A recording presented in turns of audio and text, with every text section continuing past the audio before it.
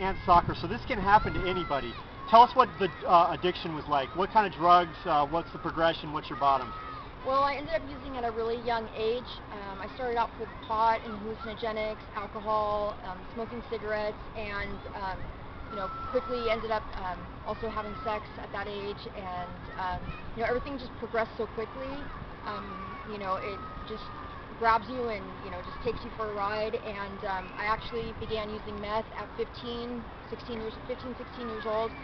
Before that, I was bulimic, so it was like a godsend when I discovered meth, and that's part of my mental illness, but I started using it intravenously by the end of the first year of use. So everything just really quickly took off, and I caught my first case 1 week after graduating high school. So like I said, everything just progressed really, really quickly for me.